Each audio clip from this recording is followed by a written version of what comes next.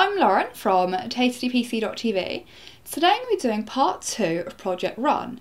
So for any of you who don't have a clue what it is I'm going on about, you should probably go back and watch part 1 first. And I'll put the link to that in an annotation somewhere up here, but I'll also put it in the description below. And in part 1 I just do an introduction to this set of videos, going over my plan and the parts that I'm going to be using. Although I have been meaning to make this video for a really long time, and in part 1 I am a lot more nervous in front of a camera than I am now, so I do apologise to anyone who's going to go back and watch it. So in this video I'm just going to be doing a really basic CPU water cooling loop in my Arc Mini home theatre PC/server.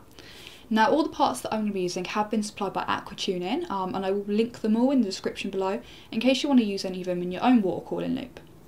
So originally when I was going to do this video, I was going to leave the camera running the whole time, but my SD card does completely fill up after about 8 minutes of filming. And also, being completely honest, it has been over a year since I've water cooled a system. So I really just want to take my time, you know, go slow, not rush. And that is probably the biggest piece of advice that I can give to anyone out there who is new to water cooling. And I'm going to be doing loads more water cooling builds like this in the next couple of months, and I am going to invest in a larger SD card, so before you know it I will be like here again but filming the whole thing.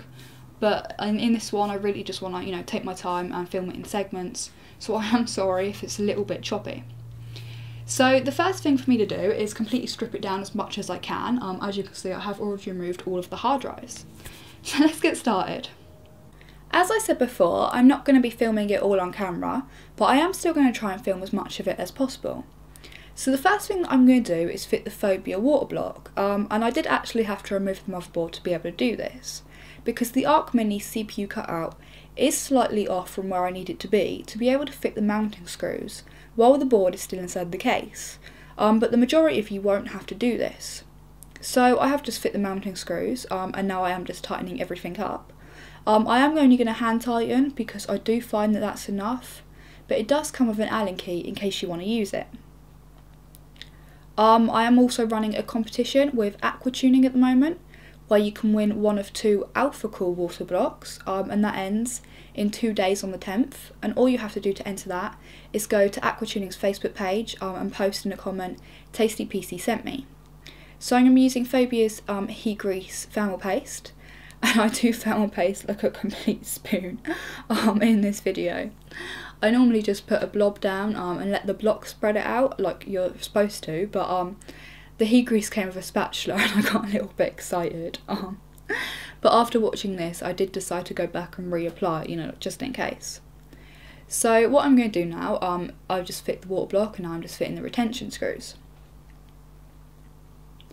And then I am going to be using Alpha-Cool's compression fittings, and I do actually prefer compression fittings. I think that they look better, I think they're a lot easier to use, and if you are new to water cooling, they're the ones that I'd recommend to you.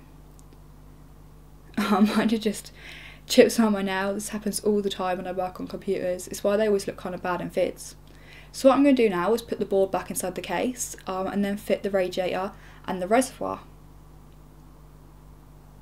This is the Alpha-Cool 240mm radiator that I'm going to be using. As you can see, I have already fitted the fans and the fittings, although I have run into a problem that's really obvious now that I think about it. The fittings that I'm going to be using aren't long enough to clear the fans, and therefore I can't point them in the direction that's needed. So what I'm going to do is get some 25mm extensions ordered, and then just review something else for the meantime. In the end, I decided to go with these 25mm G 1/4 inch extensions from Phobia, and they're the exact length that I needed for the fittings to be able to clear the fan. And I decided to go for these ones because they're rotatable, but they're also a lot cheaper than most of the other extensions available. Unfortunately, I could only get it in black nickel, so it doesn't really go with the rest of the fittings, but it should still look pretty good altogether. So the next thing that I'm going to do is fit the radiator inside the case. I have set up the fans in a push configuration, the same as it was in the H100, and this is so that I can do a comparison video somewhere soon. I have only decided to put in 4 of the screws and just hand tighten them for now, just in case I do have to remove the radiator for any reason later. The next thing for me to do is fit the reservoir. This is the reservoir that I'm going to be using. I have already fit the pump and compression fittings. I did decide to only use one pump in the end. It is still a little bit wet from where I flushed it, although being honest, I do think that Aquatuning could improve the finish of their res a little bit, because even after cleaning it, it was still kind of messy in between the front panel and the reservoir itself. So fitting the res, last minute, I did decide to use extension fittings here as well. It is a little bit stiff, but if you push it hard enough, you'll be able to get it in. So now it's time for me to fit the tubing. I am going to be fitting the furthest away tube first, going from the radiator to the reservoir. My plan is to try and get it tucked up out of the way as much as possible, so you can hardly see it. Sometimes you do have to kind of heat the tubes up a little bit in your hands first, before they will go on all the way. Luckily the top tube does seem to be sitting at the top of the case by itself. I was actually worried that I might have to cable tie this one to the top. I do want to actually say a really big thank you to Aquatuning for supplying all of these water cooling parts for the video. I also want to say a massive thank you to all of my subscribers for helping the channel get to where it is now. So now I'm just going to fit the tube from the reservoir to the water block, and I'm going to try and get this one as short as possible. Although please try and keep the comments clean, I really don't want to know how much you want your tubing played with. So as I really can't think of anything else to say about tubes, this is probably a good time for me to talk about Tasty PC. It saves me from having to make a subscriber video. So I was thinking of maybe making some like bloggy kind of behind the scenes videos, but I would like to hear your opinion on it first. For example, with the Gigabyte motherboard review that I did recently, I overclocked with the motherboard for the video, and I did have a lot of people asking me why didn't I film that and then use that footage in the vid. And when I'm overclocking or building a rig or anything like that, I do like to be relaxed, and I do it in a different room, but I do like to keep Tasty PC kind of professional looking. So what I would really like to do is continue to make the same amount of overviews and reviews that I'm doing now, if not more, at the highest level of production quality that I can afford, while simultaneously making these kind of behind the scenes videos. And they won't be the greatest quality, but they will give you kind of an insight into what happens in Tasty PC behind the camera. So I would love to know your opinion on that. So as you can see, I am now fitting the final tube from the water block to the radiator. I am actually really looking forward to having this system back up and running. I really do miss having a home fitted PC. Plus Project Tasty is still in the "this is the case that I've chosen" stage. And all of the other systems that I've built are currently in pieces, because I'm using all different parts of them in all different videos. So it will be really nice to just have a computer that I can go straight on. So at this point I had actually finished with the tubing, but then I sat down and looked back at it, and I decided that I could probably make the front two tubes shorter. So that is what I'm doing now. Actually, speaking of Project Tasty, I can't decide whether I want to water cool it or not. Originally, when I knew that I was going to be getting a 600T, I wanted to mod it, put a 360mm in the top, a 240mm radiator in the front, but once I actually saw it, it was just way too special to take a Dremel to. So as I see it, my two options are either using a H100 or external water cooling it. Now, I would prefer to water cool it because I do think that it looks better, but at the same time, I do see me moving this system around a lot, and just me carrying the system and an external radiator, like to the conservatory, then to the bedroom, then back to the conservatory, by myself will be a complete nightmare. So I would love to know your opinion on that as well. Also, if I do water cool, I'd love to know what colour coolant you think I should use. Now it's time for the moment of truth, filling the loop. So as you can see, I have covered all of the potential drip points of a kitchen roll. And this is to protect the parts still in the case, while at the same time allowing me to easily see if it drips at all. I know that a lot of people, when it comes to leaks, think that a tube will just fly straight off and coolant will just go everywhere. But if it is going to leak, it will most likely just be a slow dripping leak, which should be easy to sort out.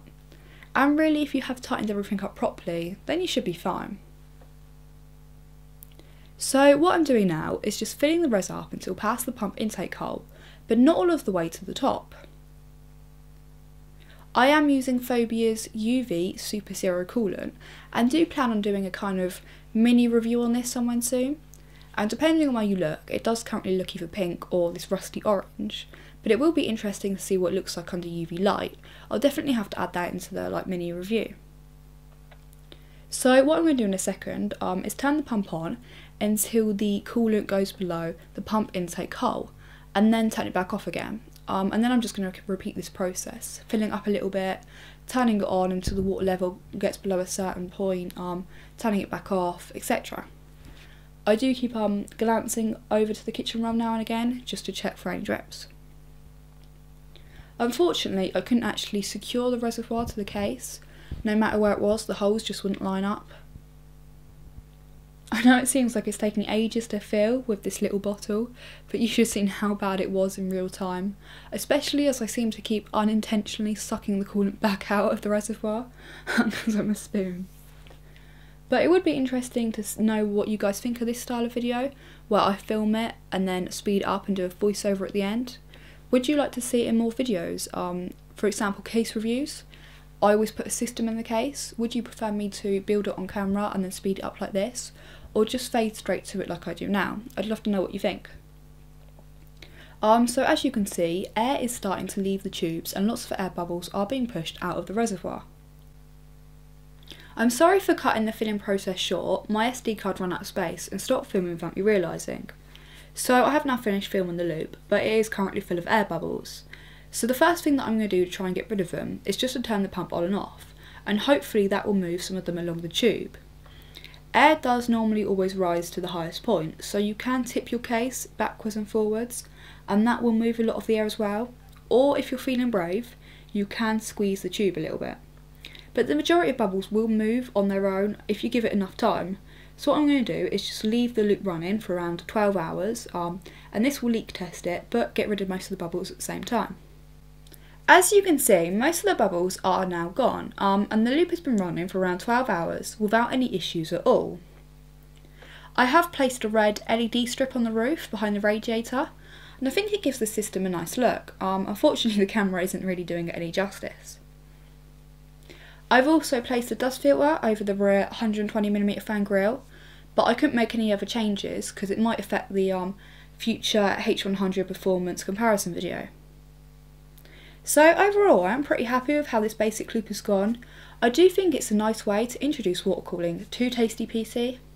So this is just the first of many water cooling videos that I'm going to be doing for Aquatuning. I started off small, but I'm hoping to work up to large complex cooling solutions. And then hopefully some of you who are a little bit reluctant to water cool will be inspired to have a go for yourself. So as I said earlier, I have linked all of the products that I've used in the description below, but I've also written down some of my opinions on each of the products as well. Now I know a lot of you are interested in how this compares to a H100, and I'm going to be doing a video on that very, very soon. But for the time being, if you like this video, hit the like button, don't forget to subscribe, and thanks for watching.